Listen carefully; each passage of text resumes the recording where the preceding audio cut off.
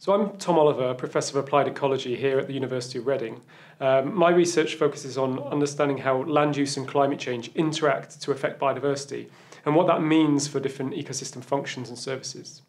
This PhD project is actually on a similar topic, so using long-term monitoring data to understand how insect populations have changed and crucially what that means for different aspects of human livelihoods and well-being.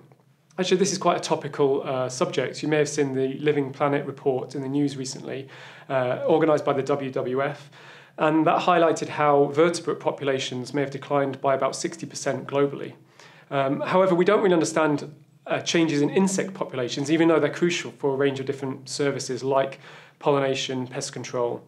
So this project is focusing on insects. One study in Germany actually found that flying insects have declined by about 75% over a 27-year period.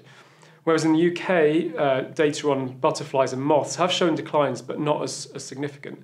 So it's crucially important to really understand the extent of these insect population changes across different taxonomic groups, across different geographic regions, and also across different habitat types. So the project will focus on looking at terrestrial and freshwater insect populations. The supervisor team comprise Dr. David Roy, who's the lead supervisor. So he's the head of biological monitoring based at the Centre for Ecology and Hydrology. And that's in Wallingford, which is about 15 miles north of here, between Reading and Oxford. Professor Jeremy Thomas is based at Oxford University. And Tim Johns is a researcher at the Environment Agency, also in Wallingford.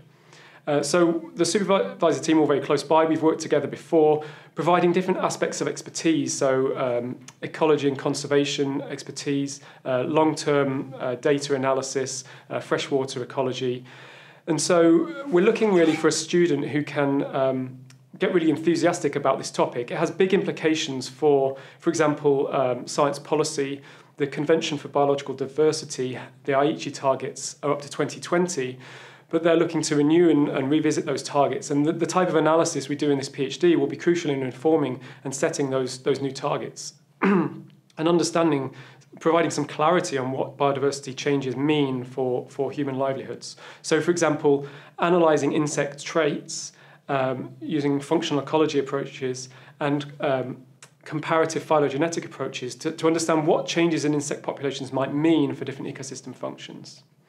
So we're looking for a student who's, well, first of all, enthusiastic about this area, and ideally someone who's quite numerate and has a good background in quantitative analysis skills.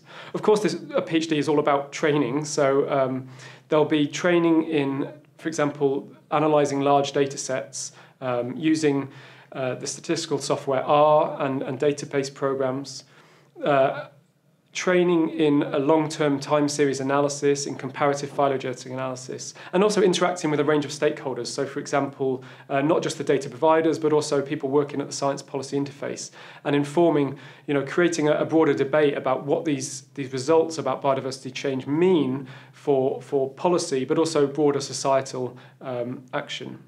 So we're looking for someone with some quantitative skills, but also with that broader outlook to really engage in that broader societal debate about biodiversity change.